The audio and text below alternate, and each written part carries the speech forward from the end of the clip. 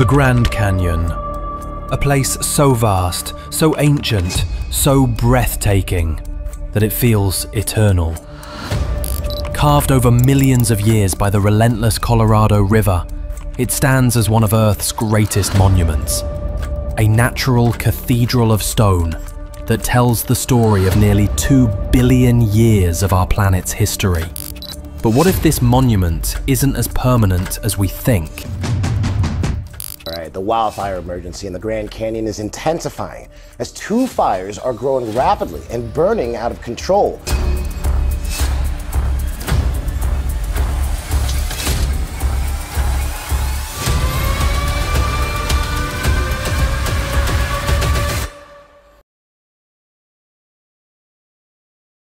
In recent months, alarming reports have begun to surface.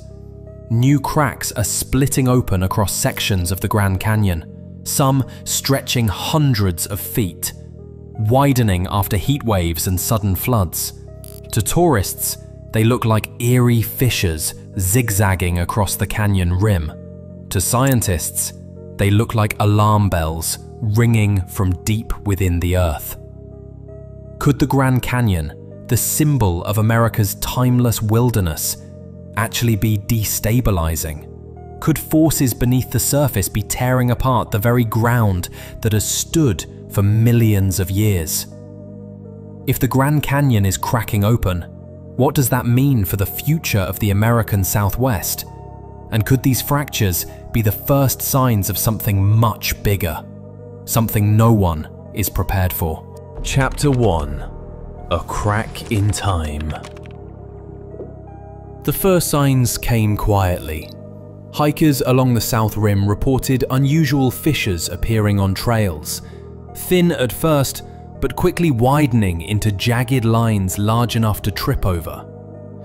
At first, rangers chalked them up to seasonal wear and tear, but as weeks passed, the cracks grew. Some deepened so sharply that geologists could no longer dismiss them as ordinary erosion. When experts arrived with ground-penetrating radar, what they found was shocking. Many of the fissures weren't surface level at all. They extended deep into the bedrock, in some cases reaching down dozens of meters. Worse, some cracks weren't isolated. They appeared to link together, forming branching networks like veins across the canyon rim. The timing was suspicious. In the same period, Arizona was struck by a record-breaking heatwave. Daytime temperatures soared above 113 degrees Fahrenheit, expanding and fracturing already weakened rock. Then came monsoon rains, sheets of water rushing into the fissures, prying them wider with each storm. For scientists, this combination, extreme heat, sudden rainfall and tectonic stress, was a recipe for instability. Rock that had held for millennia was finally giving way. But then came the most chilling discovery. Instruments placed along one of the largest cracks detected subtle ground movement, a creeping shift of stone that suggested something more than erosion, something deeper. Was this just the canyon breathing under the weight of climate extremes? Or was it the first tremor of a geological awakening beneath America's greatest natural wonder? Chapter 2. Heat, Floods and Fractures. The Grand Canyon has always been shaped by extremes, but in recent years, those extremes have grown more violent, pushing the landscape beyond what it has endured in living memory. Record-breaking heat waves baked the canyon walls until they swelled and fractured. Rocks that had stood for centuries split with loud cracks, echoing across the valleys. Then came the floods. Summer monsoons poured torrents of rain into the desert. The parched ground could not absorb the water fast enough, and it cascaded into the canyon like a weapon. Water raced through newly opened fissures, prying them apart with hydraulic force, carrying sand and boulders as tools of destruction. Each storm left the cracks wider, deeper, and more ominous. Tourists reported hearing strange noises, the sound of stone groaning and shifting, as if the canyon itself were alive. Scientists soon confirmed their fears. The interplay of heat and water was accelerating erosion at a pace rarely seen before. In places, rock faces had begun to detach, leaving enormous slabs precariously hanging, one tremor away from collapse. The canyon has always been dynamic, always changing, but the scale and speed of these recent fractures raised a haunting question. Was this simply a more violent cycle of natural erosion? Or were these cracks the outward signs of forces building deep within the Colorado Plateau? The Grand Canyon may not just be eroding, it may be breaking apart. Before we go deeper into what these cracks might really mean, take a moment to subscribe and hit the notification bell. This channel brings you the latest discoveries, mysteries, and hidden dangers shaping our world, and you won't want to miss what scientists are uncovering next. Chapter 3: The Tectonic Puzzle of the Colorado Plateau. To understand what is happening to the Grand Canyon, scientists looked deeper, far beneath the surface. The Colorado Plateau, the vast block of crust that holds the canyon, has long been considered one of the most stable regions in North America. For millions of years, it resisted folding, faulting, and the chaos that reshaped much of the continent. But stability, it seems, may be an illusion. Recent seismic studies have revealed that the plateau is far from quiet. Tiny earthquakes ripple through its depths, most too small to be felt, but persistent enough to raise alarm. Beneath the thick crust, mantle heat is rising, warping the base of the plateau, lifting and stressing the rock above. Some geologists believe this hidden pressure is reactivating ancient faults, long buried and forgotten, that cut beneath the Grand Canyon itself. The cracks appearing on the canyon surface may not be random. They may be connected to these buried fault systems, like scars splitting open along old wounds. If that is true, then what looks like erosion could actually be the surface expression of deep tectonic movement. And that's where the story turns terrifying. If the Colorado Plateau is waking, then the Grand Canyon is sitting on top of a geological time bomb. Imagine an ancient fault line rupturing beneath the canyon walls, millions of tons of rock shearing off in seconds, the Colorado River blocked by sudden landslides, water backing up into a massive, unstable lake that could burst downstream with catastrophic force. Some researchers warn that this isn't science fiction. They point to satellite data showing the plateau lifting by millimeters each year, proof that pressure is building.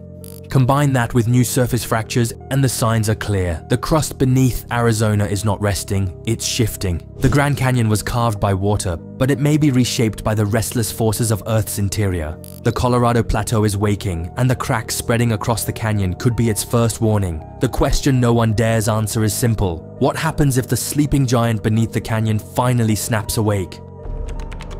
Chapter 4: The Landslide Threat. Cracks in stone are not just harmless scars. In the Grand Canyon, they are precursors to something far more destructive: landslides.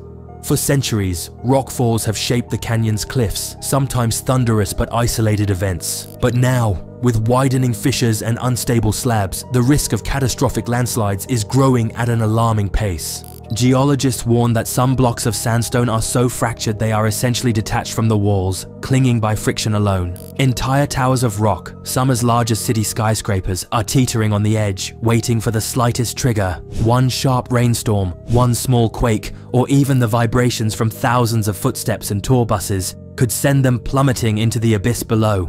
The consequences could be devastating. Trails could vanish in seconds, swallowing hikers with no time to escape. Rafting routes on the Colorado River could be buried under millions of tons of rock, transforming peaceful stretches of water into deadly rapids. Entire ecosystems, painstakingly balanced over centuries, could be buried under a suffocating avalanche of stone. And the danger doesn't end at the collapse. Scientists warn of a terrifying chain reaction. If a massive rockfall plunges into the Colorado River, it could displace so much water that a wave of destruction races downstream. Imagine a wall of water surging through campsites, smashing boats, and tearing apart everything in its path. Not because of a storm, but because the canyon itself collapsed. There is also the risk of a natural dam forming. A single massive landslide could block the Colorado, creating a temporary lake that builds pressure until it bursts. Such an outburst flood could rival the great floods that once carved parts of the canyon itself. The Grand Canyon has always been a place where beauty and danger walk hand in hand, but with cracks spreading wider and slabs hanging looser, the balance is tipping toward catastrophe. Scientists no longer ask if a massive landslide will happen, they ask when and how many lives will be in its path when the canyon finally lets go. Chapter 5: Echoes of the Past. The Grand Canyon is more than a wonder of the world. It is a book written in stone, each layer a page in Earth's history. And hidden within those pages are chilling reminders that what is happening today has happened before. This isn't the first time the canyon has split apart. Geological evidence shows that massive rockfalls and collapses have repeatedly reshaped its walls for millions of years. Ancient landslide deposits, some hundreds of feet thick, still lie buried at the canyon's base, silent proof that cliffs once gave way in cataclysmic events. But it isn't just the rocks that remember. Indigenous oral histories passed carefully through generations speak of times when the earth trembled, when riverbanks shifted overnight, when parts of the canyon seemed to fall away into the void. These stories, rooted in cultural memory, align eerily with what scientists are now seeing. Cracks spreading, stones shifting, the canyon preparing for change. The difference today is speed. Never before have humans stood at the edge of the canyon and watched the process unfold in real time. Never before has climate pushed the landscape so violently, combining scorching heat waves with sudden floods and underlying tectonic stress. What once took centuries now threatens to happen within decades, or even years. And the scale of collapse in the past was staggering. Some ancient rockfalls were so immense, they dammed the Colorado River entirely, creating lakes that stretched for miles. Eventually, those lakes burst, sending floods roaring downstream with unimaginable force. If it happened once, it can happen again. The past is whispering, but its message grows louder with every new crack. The Grand Canyon has fallen before, it will fall again. And this time, millions of people are watching as the signs spread across its rim, daring us to see them for what they are, a warning that history is preparing to repeat itself. Chapter 6: The Seismic Connection. While heat and floods are accelerating the cracks, some scientists believe a deeper force may also be at play: seismic activity. For decades, the Colorado Plateau was thought of as one of North America's most stable regions. But in recent years, sensitive instruments have begun detecting clusters of tiny earthquakes, barely noticeable to people, but significant to geologists. These microquakes, scattered across northern Arizona and southern Utah, could mean that hidden faults beneath the plateau are shifting. Some researchers suspect that the same ancient fractures that shaped the canyon millions of years ago may now be reactivating. The cracks opening on the canyon rim might be surface expressions of this deeper stress. The Grand Canyon, after all, is not isolated. It lies within a network of tectonic forces stretching across the American West, from the San Andreas Fault in California to the Rio Grande Rift in New Mexico. Pressure is always moving, always searching for release. If the plateau is beginning to yield, the Grand Canyon may not just be a passive victim of erosion, it could be an active seismic zone in disguise. The terrifying part is uncertainty. Are these cracks simply shallow fractures accelerated by climate extremes, or are they the first signs of tectonic awakening beneath one of the world's greatest natural wonders? The answer may determine whether the Grand Canyon continues to slowly erode or suffers a sudden and catastrophic break. Chapter 7: Humans at Risk. For millions of years, the Grand Canyon changed in silence, with only the river and wind as witnesses. But today, more than 6 million people visit the canyon every year. Trails snake along precarious cliffs. Tourists cluster at lookout points perched on unstable rims. Whitewater rafters camp along the Colorado River beneath towering walls of fractured rock. This human presence turns geological instability into a potential disaster. A landslide that once would have gone unnoticed could now wipe out trails filled with hikers. A rockfall into the river could capsize boats and drown rafters. A major collapse along the rim could send tourists plunging hundreds of feet. Even infrastructure is at risk. Roads, visitor centers, and power lines lie near unstable zones. A single massive rockfall could block access, isolate communities, and cripple the tourism industry that sustains much of northern Arizona. The canyon's beauty has always come with danger, but never before has the scale of risk been so high. Millions of lives pass through its paths each year, often unaware of the cracks beneath their feet. Scientists fear that unless action is taken, monitoring expanded, trails reinforced, warning systems upgraded, the next collapse may not just be a geological event, it could be a human tragedy. Chapter 8: Climate Change and the Canyon's Future. The Grand Canyon has endured ice ages, volcanic eruptions, and the slow march of erosion over millions of years. But never before has it faced a threat like this: human-driven climate change. Rising temperatures, violent storms, and shifting weather patterns are rewriting the canyon's future faster than nature ever intended. Heat waves are now longer and hotter, expanding cracks in stone until they snap. Monsoon rains, once predictable, are growing more extreme, sheets of water pouring into fissures, prying them wider and deeper. Even the Colorado River, the lifeblood that carved the canyon, is changing. Reduced snowmelt and overuse have weakened its flow, altering the delicate balance that has sustained this wonder for ages. Climate change doesn't just speed up erosion, it destabilizes entire landscapes. What was once a process measured in millennia may now unfold in decades. Scientists warn that without intervention, some parts of the canyon could face accelerated collapses, reshaping its iconic walls within our own lifetimes. The Grand Canyon may have been carved by time, but today, time is running faster. And the cracks spreading across its cliffs are the physical evidence that the climate crisis is not just global. It is written in stone here in one of Earth's most sacred landscapes. Chapter 9: What Lies Beneath. Perhaps the most unsettling part of the Grand Canyon's cracks is not what we see, but what we don't. Beneath the surface, the canyon hides a labyrinth of fractures, voids, and ancient faults. Ground-penetrating radar has revealed networks of cracks stretching deep into the bedrock, some connecting in ways scientists cannot yet explain. These hidden systems act like ticking clocks. Stress builds quietly within them until, suddenly, it releases in the form of a rockfall, a landslide, or even an earthquake. The fissures now appearing on the rim may be just the visible tips of vast underground systems of weakness. There is also the mystery of water.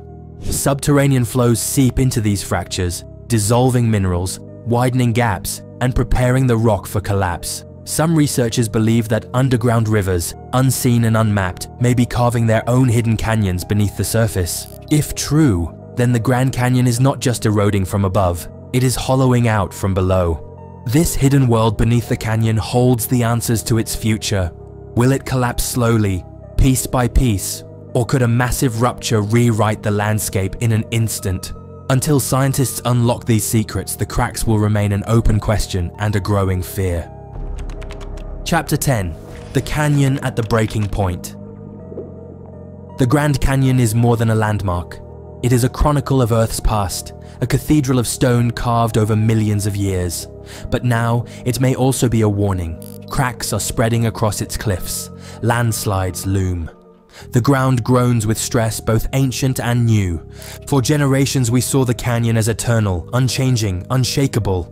But the truth is different. Heat, floods, and tectonic pressure are tearing at its edges. Climate change is accelerating forces that once moved in silence, and hidden beneath its beauty are fractures that could one day collapse without warning. The Grand Canyon is not dying, it is alive, restless, shifting, and still carving its story. But its future may look very different from its past. If the cracks widen, if the cliffs fall, then one of the greatest wonders of the natural world could be reshaped within our lifetimes. And that leaves us with haunting questions. Are we witnessing just another chapter in the canyon's long life, or the beginning of a dangerous transformation?